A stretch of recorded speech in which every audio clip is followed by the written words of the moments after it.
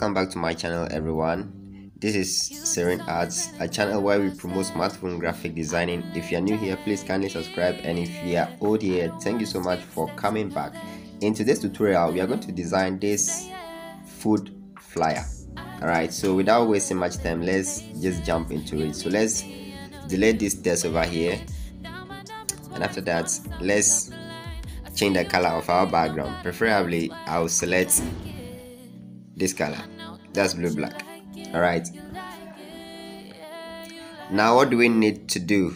Let's just have a look at the flyer so that we do exactly what is here, so that we don't miss out anything. Okay, right, so we have this limited cell flyer. So the materials that we need are this one, the pizza and the chicken wing. I think that's all. Okay, so let's quickly get these items ready. So I'll go to import and I'll look for this item. Okay, so this is the chicken wings. All right, so let's just import it. Once we import it, let's just leave it here, and let's go for the second one, which is a pizza.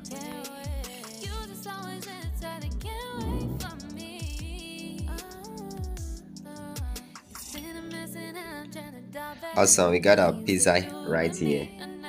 Let's just put it here. Okay, now what do we need to do?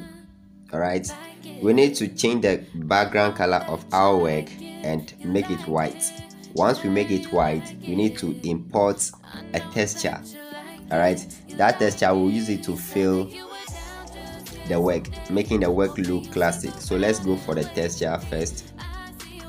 So we are importing a texture tool as well.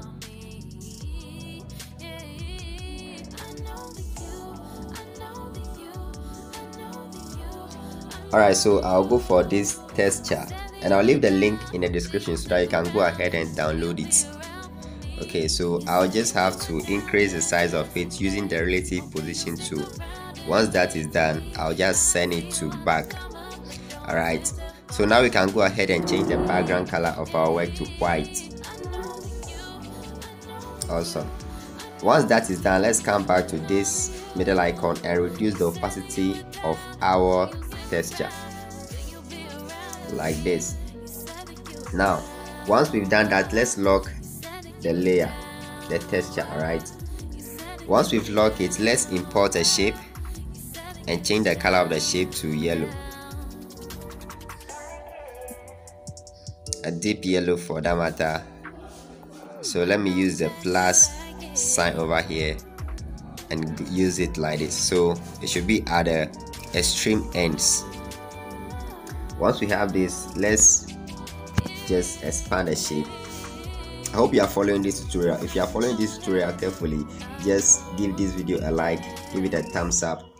Alright, it will help other people to also discover this video and learn from it as well. Okay, now what we have to do next is to put in this cell. Okay, you see the cell, it is in some kind of font. So let's just come to text and input cell, and we will use a font for that one. Okay, make it capitalized, then we go and look for the font needed. If you need all these fonts, you can join my Telegram group, whereby you have access to all these materials for free, textures and fonts. And as at the time I'm making this video, we are currently at 1K.99 subscribers. Once we hit 2K subscribers, more graphic design materials will be dropped and be given out for free. Alright, so just go ahead and click on that subscribe button and hit the bell notification so that you get notified whenever I uploaded a new video. Alright, so let's just look for a font that will suit the design for us.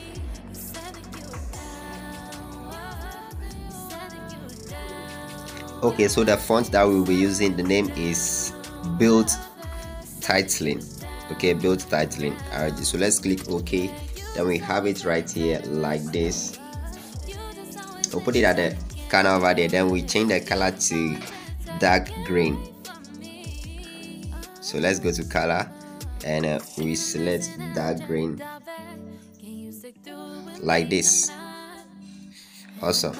So once we've done that, the next thing to do is probably to make a duplicate of this and remove the color. So when we come to color, we'll tap on a plus sign, then move the slider down to this extreme left, then tap on OK. Once that is done, we will come back to stroke, then enable stroke. Then we can reduce the width of the stroke to either 2 or whichever value that is suitable. Then we adjust it like this. You can use the position tool, alright, to position it nicely like this. Then you are good to go. Now the next thing you want to put there is limited cell. So to put a limited cell, you put one, you just put a shape, for that matter a circle, and make the color yellow.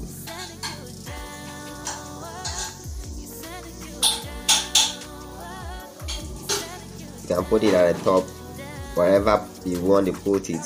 That one you determine it yourself, okay? And you can send it to the back and bring it up a bit like this. It should be above the texture. That's all. So right after that, you can go ahead and input your text. So let me just hide this layer so that it does not confuse you. All right, you input your text like limited.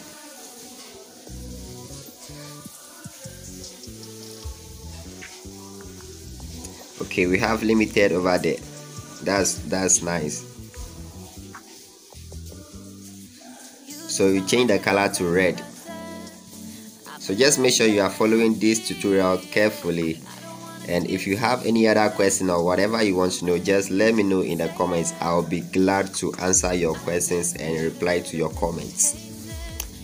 So let's make it bold, then reduce the size of it and position it nicely into the shape over there. Alright, so I'll use the rotate button over here, then I'll rotate it like this. Once I'm done rotating it, I'll just use the position tool to bring it back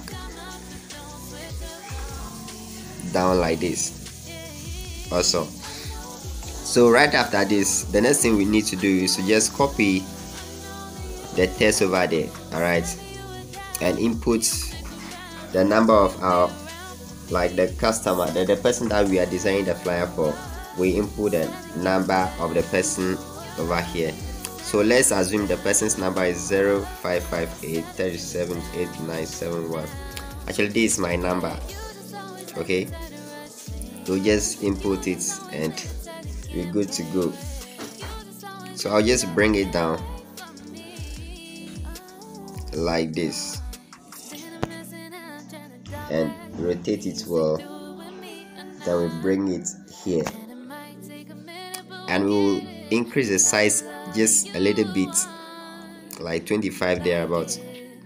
Awesome. Then we leave it there like that. You can bring it down a bit as well. Then the next thing that you probably want to do is to input the price. So the price, the price of the product. So let's assume it is, okay, we are assuming it is 90 Ghana cedis. Okay, so we just have to change the color and also use some nice fonts for it. So let me just check, go to the fonts and get a nice font for this one. So I think I'll go with Montserrat Black. Then we'll just put it here like this. Okay, now the next thing that we are left with is to add shadow to our work over here. Okay, add a little bit shadow to it. So the shadow, we will use this shape. Once we import the shape, we'll just reduce the opacity of the shape, go to stroke like we always do over here on this channel. If you've watched several of my videos, you should know this by now. So once this is done like this, we'll just tap on a check mark and reduce the opacity of this.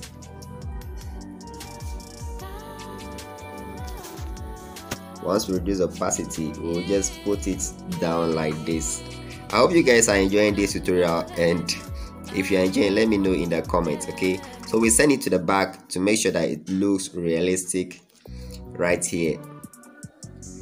Okay, so basically that is it. And if you also want to put in the person's logo, you can put it at the top here. Okay, let me just use some shape to denote that for you. Okay, let's assume you have a logo of the person. You can put a logo at any place here. All right, the logo can be there. All right, but I'm not putting any logo on this flyer. Okay, so basically that is it, and I'll leave the materials in the link in the description so that you can just go ahead and download, practice, and become perfect with it. So this is Serene Arts, and I hope to see you in the next video. Bless up.